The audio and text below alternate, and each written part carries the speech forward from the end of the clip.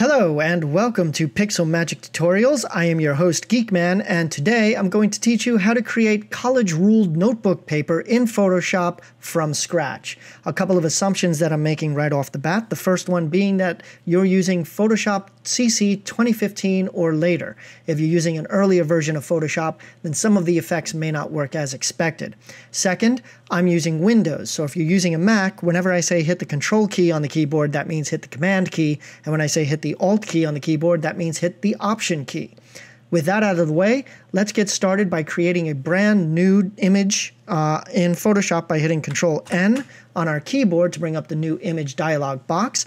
Let's name this Notebook Paper, and let's use the document type US Paper and letter size. So that would be a width of 8.5 inches, height of 11 inches, resolution of 300 pixels per inch. Color mode is RGB at 8-bit. Background contents don't matter. They will change. Color profile is RGB, Adobe RGB 1998, and we're using square pixels. Let's hit OK, and here's our new image that is a perfectly sized piece of paper. Now, what we have to do first is unlock the background layer by hitting the little lock icon on the Layers palette, and then renaming it as Paper, because that's what this bottom layer will be. The only thing that we need to do in order to make college-ruled paper is to go down here to Layer Styles, go to Pattern Overlay, and then select Normal for blend mode, opacity of 100%, and then under Pattern, click on the little arrow, then click on the sprocket, go down to Color Paper, hit OK when it asks if you want to replace your patterns, and then scroll down until you find Notebook. Very simple and easy. Click on that, and then the scale that we want is 595%. Link with layer is checked, and that's all you have to do. Look at that. We have college-ruled paper, but it's not exactly notebook paper. Notebook paper usually has a red line going down the left-hand side, which is showing you where your margin is going to be for writing whatever it is that you're writing. It also needs 3-hole punch along the left-hand side, and there needs to be a header or title area up at the top for you to write your name and the date or the title of your project or whatever it is that you're doing. So let's get started on making the rest of this notebook paper so that it actually looks like it's from a notebook. So the next thing that we need to do is we're going to give this a header up here at the top of the paper. So let's create a new layer, and let's name this new layer Header, because that's what we're putting in there. And we now need to change our foreground color to the same color that you see here in our notebook paper, or the off-white color.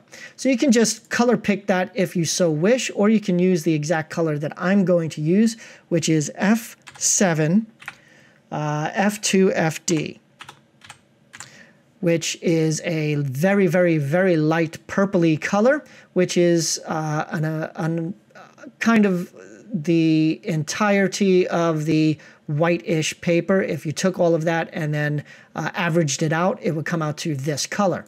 So that's why I use this color.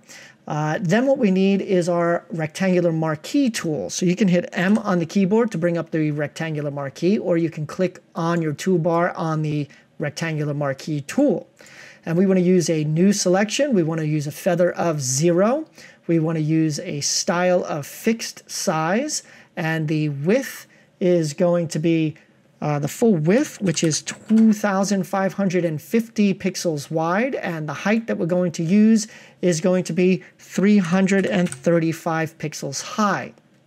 You can then click anywhere on the document, and it will create the selection exactly the size that you want. So it will be the full width and 335 pixels high. And then we will fill this selection with our foreground color by hitting ALT+Backspace on the keyboard, then Control and D to deselect, then hit V on the keyboard to go to your Move tool, or you can go up here to the Move tool. Then we want to hold down Shift and then click and drag straight up until it snaps to the top of the document. And you then have the header of your piece of paper. The next thing that we want to do is we want to create the red line going down the left-hand side of the paper. So we're going to create a brand new layer, and we're going to call it red line. And then we need to change our foreground color once again to a red color so that we can make our red line. Now the color that I'm using is EA8080, which is this kind of soft red color, almost getting towards pale pink, which to my eye looks the most like the red line used in most notebook paper. So once we have that, we got to go back to our Marquee tool. So let's hit M on the keyboard to bring back the Marquee tool. We're doing a new selection, feather of 0. Style is going to be fixed size, and the width that we're using is going to be 10 pixels, and the height that we're using is now going to be the full height of the document, which is 3,300 pixels. We can then click anywhere on the document to create our red line. We then need to fill it, which is Alt and Backspace again to fill it, then Control and D to deselect, then go to the V tool, which is the move tool. I'm sorry, hit V on the keyboard to go to the move tool. We don't really need to do that, but it's easier for you to see what you're doing if you've got the move tool, because it's a very big black arrow. What we're going to do with this now in order to get it precisely where we want it is use the transform tool. Now we could just click and hold down shift and drag it and approximate where we want it to be. Okay, that looks just about good. However, what I want to do is I want it to be exactly where I need it to be, and we're going to use the transform tool for that. So let's hit Control T on our keyboard to bring up the transform tool, and then up here in the options bar you'll see an X and a Y. That's the placement of the object on your image. So we can then go over here to the X option, and we can change the X to where we want this to be. And where we want it to be is at 360 pixels. And that puts it exactly where we want it to be. So then we can hit Enter twice on the keyboard to accept that, and we now have our red line exactly where it needs to be. The next thing and the last thing that we need for a clean sheet of notebook paper is to create a 3-hole punch in 3 holes basically in the paper to make 3-hole punch, one at the bottom, one in the middle, and one towards the top. So what we're going to do is we're going to create a brand new layer. We're going to name this holes so that we know what we're working with. And then we are going to go back to our Marquee tool, M on the keyboard, but we're using the elliptical marquee. Now you can get there by clicking on the Marquee tool and then dragging out on the flyout menu until you see elliptical marquee tool, or keyboard shortcut, hold down shift and hit M until you see the elliptical marquee pop up on the Marquee tool. You are then ready to use the elliptical marquee. And what we're going to do is add new selection, feather of 0 pixels, anti-alias is checked, fixed size, and width of 110, height of 110. And then you can click anywhere on the document to make that circle. Then we want to fill that with whatever color you want. So since we already have the red chosen, we can then just hit Alt Backspace and that fills it. We can then hit Control D to deselect, and we now have our circle. All right, I'll just go back to my move tool so you can see what I'm pointing at here a little easier. So we then have this, and then just like we did with our red line, we're going to use the transform tool to move this to the exact position that we want it to be. So we're going to hit Control T on the keyboard to get to the transform tool, and then we're going to change the X and the Y positioning to exactly where it needs to be on the document. And that would be 150 pixels on the X, and on the Y we want it to be at 1,650 pixels, which is exactly dead center on our document. You can then hit the check mark up here, or you can hit Enter twice on the keyboard to accept that change. Then we need to duplicate this layer twice so that we can add on 2 more holes. So we're going to hit Control J twice on our keyboard, that's Control J, Control J, to make 2 copies. Then we are going to select the middle copy, which in my case is called holes copy, and we're going to Control T to transform it one more time, and then we're going to change its position on our page, the Y position, to 450 pixels. 450, and that moves it up here. We can then hit enter twice on our keyboard to accept the change, and then select holes copy to, or the top holes layer. We then hit Control-T on our keyboard one more time to transform it. Then we're going to go up here to the Y position, and we're going to change that position to 2880, and then hit enter twice, and we now have our 3 holes on our paper. But we need to have them be actual holes instead of just circles on the paper. So what we're going to do is we're going to combine these 3 because we don't need them to be on separate layers anymore. We only need one layer with all the holes. So let's select the top layer, holes copy 2 in my case, and then hold down Shift and click on the bottommost layer of holes, which in my case is called holes, to select all 3. We then hit Control-E on the keyboard to combine them all to one layer. Now we can turn off this layer like so, because we don't need to see it anymore. What we do need, though, is to make a selection of the 3 circles. So we're going to hit Control on our keyboard. Holding that down, we are then going to left-click on the thumbnail of the layer, which makes a selection of the 3 holes. We can then go down to the paper layer, which is where we're going to be making these holes. And right now we have a selection of the holes themselves, but what we want is to select everything else and not the holes. So we want to hit Control-Shift-I to invert the selection, okay, which you can now see there are marching ants along the outside of the paper and around the circles. So everything is selected except this center part of the circles. So now that we are on the paper layer, the bottommost layer, we can then hit Add Layer Mask on the layer menu, and that will cut out the holes. So we now have holes in our paper, and we have now finished paper, but this is a very clean and unused piece of paper. And most of the time in my artwork, and possibly in yours, what you want is used paper, something that looks as if it has been held in somebody's backpack or has been folded up or wadded up in somebody's pocket for a long time. So I'm going to show you how to add wrinkles to your paper. Now the first thing I'd like to say is you no longer need the holes layer, so you can throw that away.